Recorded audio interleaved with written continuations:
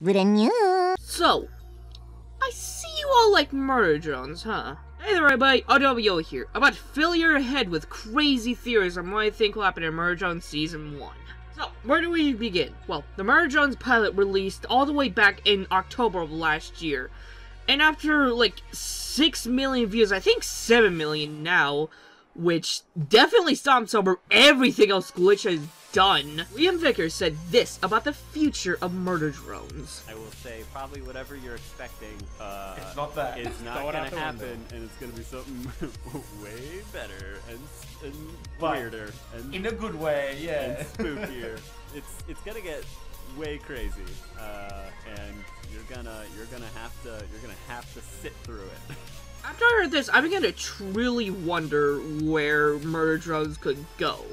So today, I'm going to go over everything that we can expect from Murder Drones Season 1. I'm gonna start big, because that's just kind of how I am. I think I can predict a rough idea of where Episode 2 will go. Like, pretty much the ending at least. They set up Khan, Uzi's father, and also the death of Uzi's mother. Not only that, they also set up Thrad. Is it Thad or Thrad? They set up Thrad, the jock guy, just to get rid of him when Uzi and leave.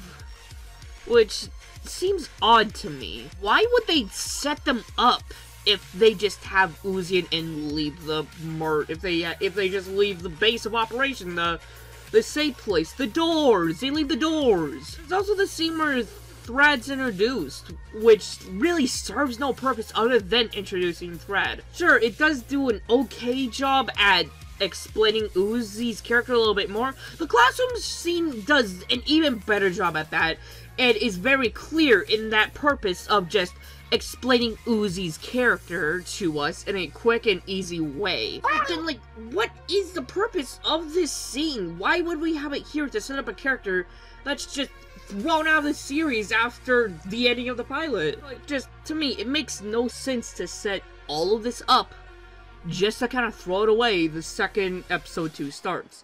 So, I think that they're gonna go back to the doors. I think that by the end of episode 2, they're gonna realize, oh, wow, murder drones, they are incredibly scary. They are, wow, oh no, let's find a safe place. Let's go back to Khan. Let's, maybe they'll, like, take over the place and, become, like, leaders or something. Change from defense to offense, something like that. Like, it really makes no sense to set up both Thrad and Khan to do nothing with them.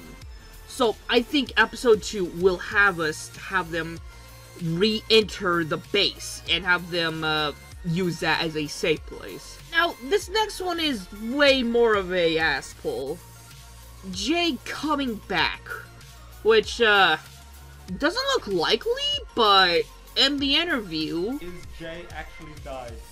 Well, you know, maybe, not that, uh-oh.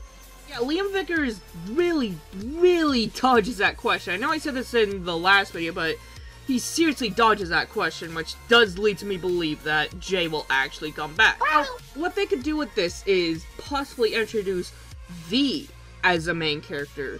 Make it a trio of Uzi and V. Because, think about it. We set up that N likes V.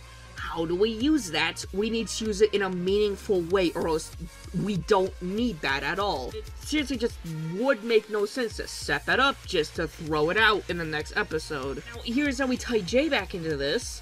Jay could become a villain, and, like, maybe because she got her friggin' head blown off, she will be able to, she'll be, like, corrupted or something. So she'll just go on a murder spree of killing anyone. Which would cause her to fight with V, which would cause her to possibly need Uzi and N, and then V would, help N and Uzi. I don't know, this is heavy theorization here. I don't know what I'm saying at all. Okay, this is the last thing, okay. So, I didn't show this in the last video, so I get good points for showing it off. Yay! Anyways, we see they're showing off some concept art or something, And we see the big friggin' robot thing, and it's big. And it's a robot thing. Like, in the image, we see, like, it's very blurred out, and we see Uzi standing there in a place we haven't seen, lots of technology, and basically, it's a robot. A big robot. I don't know what it will do, but it's a robot. Alright, thank you all for watching. I'm never doing a scripted video again because clearly I don't listen to what I write.